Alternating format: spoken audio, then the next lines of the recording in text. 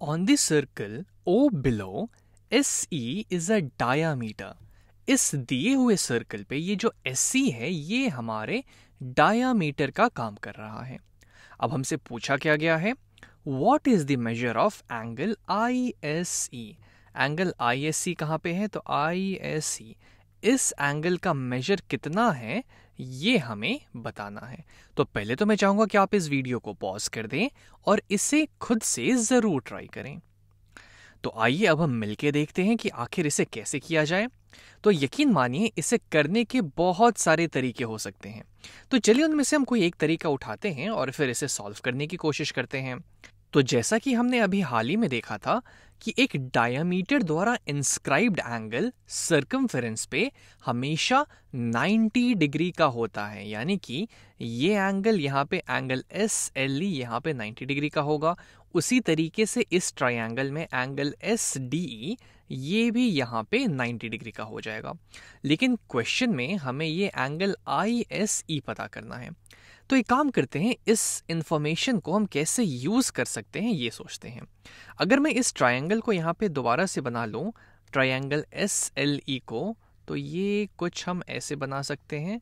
ये एक rough sketch हो गया इसका। ये है हमारा L, ये हो गया S, ये हो गया E। ये एंगल 90 डिग्री है, ये एंगल 27 डिग्रीज दिया हुआ है। तो हम इस एंगल को पता कर सकते हैं, एंगल LSE, क्योंकि एक ट्रायंगल में तीनों एंगल्स का टोटल सम तो 180 डिग्री होता है, यानी कि हमें ये पूरा एंगल LSE की वैल्यू पता चल जाएगी। तो वो क्या होगा, तो आइए देखते हैं। तो इसको मान लेते हैं कुछ x के बराबर है, तो x plus 90 degrees plus 27 degrees, इसकी टोटल वैल्यू हो गई 180 डिग्रीज। यानी कि हम बोल सकते हैं x प्लस 90 और 27 हो जाएगा 117 इक्वल टू 180। दोनों साइड अब हम लोग 117 सबट्रैक्ट कर देते हैं। तो देखते हैं हमें क्या मिलेगा। तो ये और ये कैंसिल, x की वैल्यू आ जाएगी 180 माइनस 117, यानी कि अगर 180 में से 110 सब्ट्रैक्ट करें तो हमें मिल जाएगा 70 में से और 7 सब्ट्रैक्ट करेंगे तो हमें मिल जाएगा 63 डिग्रीज। यानी कि ये जो पूरा एंगल होगा, एंगल LSE, इसकी वैल्यू हो जाएगी 63 डिग्रीज के बराबर।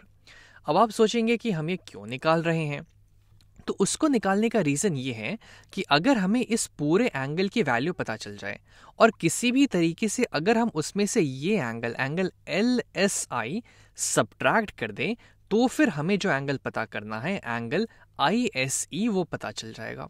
तो अब ये एंगल हम कैसे पता करेंगे ये समझते हैं। ये ग्रीन पोर्शन वाला पार्ट हम कैसे पता करेंगे इसके वैल्यू, तो उसके लिए आइए हम इस छोटे वाले ट्रायंगल LSI को यहाँ पे ड्रॉ कर लेते हैं। तो ये कुछ ऐसा दिख रहा है, ये कुछ ऐसा हो जाएगा। मैंने एक रफ स्केच बना लिया है। LSE ये है हमारा 90 डिग्री के बराबर। ये है हमारा, सॉरी ये E नहीं है, ये I है, थोड़ी सी गड़बड़ी हो गई, कोई बात नहीं। I ये है 61 डिग्रीज। तो हम ये एंगल की वैल्यू पता कर सकते हैं क्योंकि सम तो अभी भी कांस्टेंट ही रहेगा। इसको चलिए हम कुछ Y मान लेते हैं, Y डिग्रीज प्लस ये है 90 डिग्री हमारा प्लस 61 डिग्रीज, इसकी टोटल वैल्यू अभी 180 डिग्रीज रहेगी। यानी कि y प्लस 90 प्लस 61 हो जाएगा 151। इस दोनों का सम होगा 180 के बराबर। तो यहाँ से हम बोल सकते हैं कि जो y होगा वो हो जाएगा 180 माइनस 151, यानी कि ये हो जाएगा 180 माइनस 150 हुआ 30 में से एक और 1 चला जाएगा 29 डिग्रीज के बराबर। तो ये यहाँ पे जो है एंगल LSI, इसकी वैल्यू आ जाएगी 29 डिग्रीज। अब हमें यहाँ पे चाहिए एंगल ISE की वैल्यू, और एंगल ISE क्या होगा, ये हो जाएगा ये पूरे एंगल में से अगर हम इस एंगल को सब्ट्रैक्ट कर देंगे, यानी कि एंगल LSE में से एंगल LSI सब्ट्रैक्ट कर देंगे तो हमें ये बचा हुआ एंगल ISE मिल जाएगा। एंगल LSE कितना है, 63 डिग्रीज के बराबर, माइनस एंगल LSI जो कि आया हमारा 29 डिग्रीज के बराबर।